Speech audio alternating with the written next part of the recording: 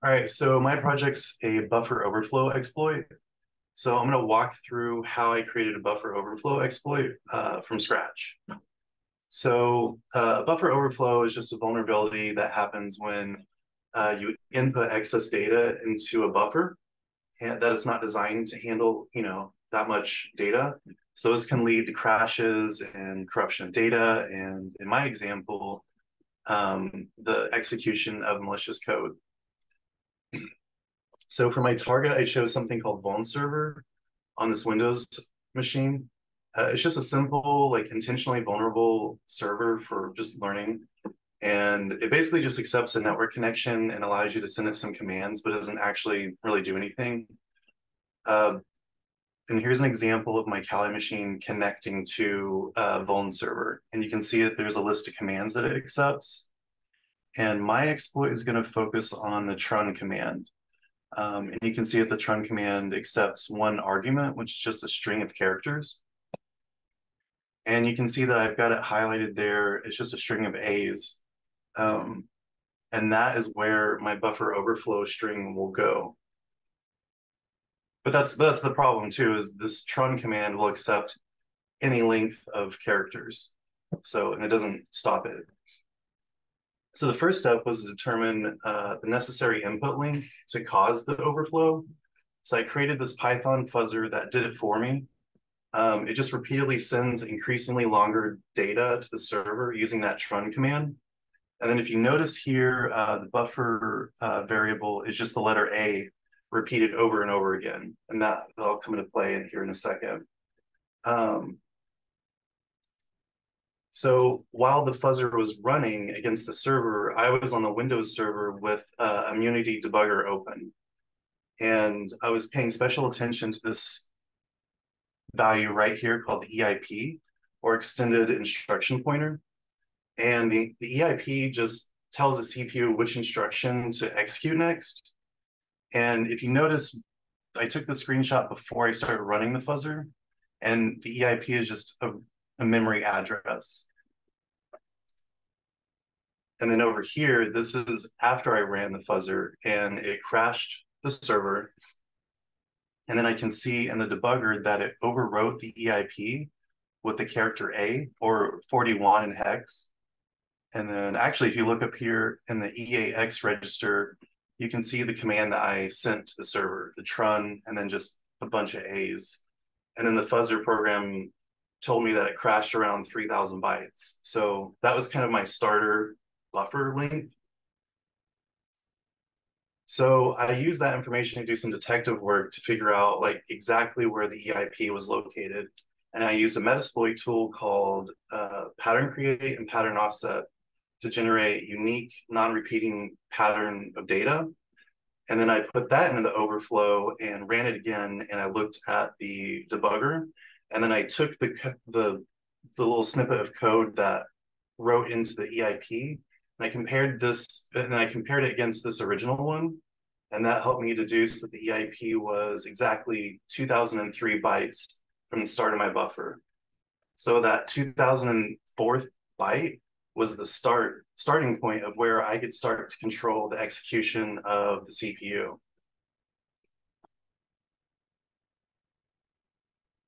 So with that information, I could start to create a custom overflow input string. So first, you can see here in this padding variable, I just had the letter A repeated 2003 times. And that gets us right up to the point where the EIP is. So, so then next I had to figure out what am I going to put in that EIP. And the problem is that the EIP only accepts a memory address, not a command directly. So my next task was to find a memory address that contained an assembly instruction that I wanted it to execute. So I went back over onto my Windows machine and used the debugger to actually look through the DLLs on the Windows machine. And I chose the assembly instruction jump ESP, which stands for jump to stack pointer, because when that command runs, it tells the CPU to redirect to the current stack frame, which should contain our buffer overflow code.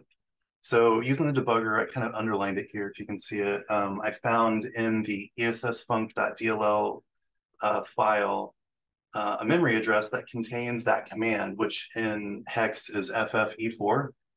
So I just copied that memory address, the 625011AF, and I put it into my script.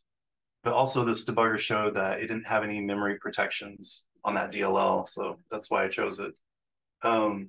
So I came back into my overflow string, and I put that memory address into the EIP. But when you're writing to memory, you have to do it in what's called Little Indian style, so you have to do it backwards. But that just copies it, the 625011AF into the EIP. So whenever the EIP gets to that memory address, it's going to execute that jump ESP command. So I ran the buffer overflow again and with that updated string, and then I was able to verify right here that the EIP was overwritten with that address that I was intending for it to do. So the next step was to have a payload, but before we could put a payload in, you kind of have to put in like a safe place for the stack pointer to return to or to land in, because it's kind of hard to predict where exactly the stack pointer will be in memory in relation to the EIP. So I use something called a NOP sled. The NOP sled, it'll accommodate any variations in the stack pointer address. And it's just a series of no operation instructions. And in assembly, NOP just tells the CPU to do nothing and go to the next memory address and see what the command is there. So basically, I created 32 bytes of this no operator command. And so no matter where that that stack pointer might be in memory, it'll land somewhere in this not pointer and just kind of like slide on down to where my payload is. And then 90 in hex is the opcode for the NOP operator or instruction.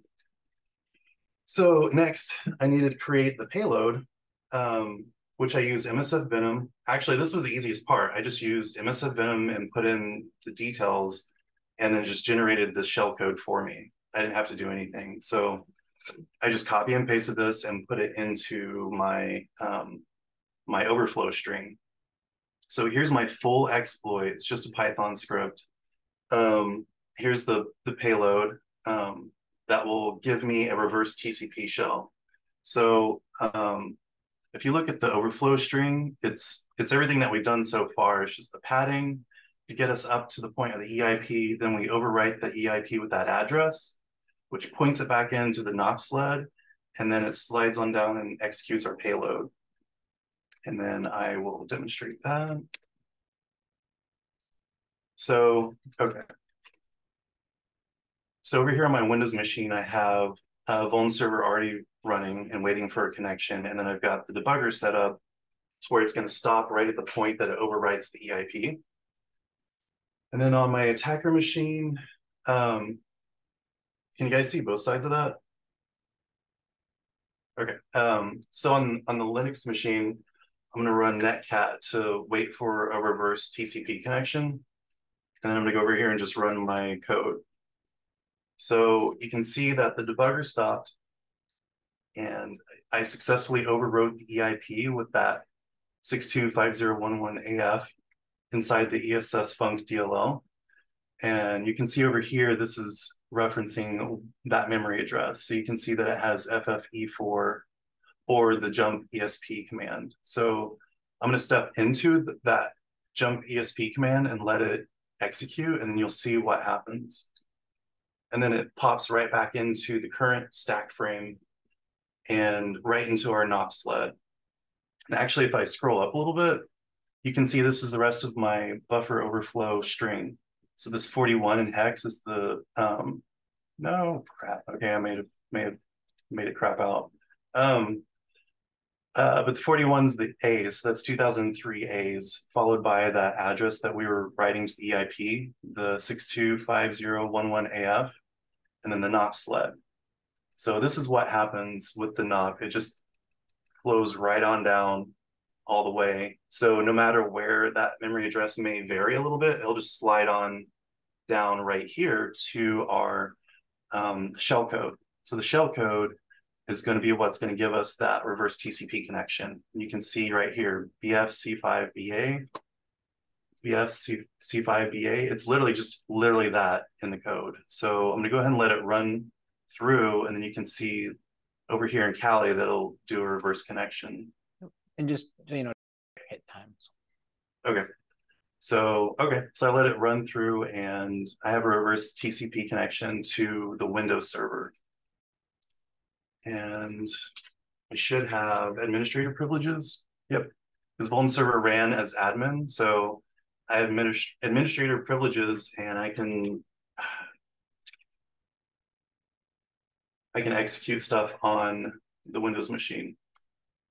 So that's pretty much it. As far as mitigations go, you absolutely have to sanitize all your user inputs.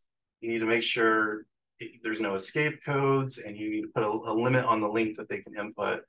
There's also just other security practices that you can do, just like compiler options and just secure coding that you can help prevent against this. And then also, I didn't have time to do it, but it'd be pretty easy to take that and put it inside a Metasploit module, and then you could automate your attack against that server.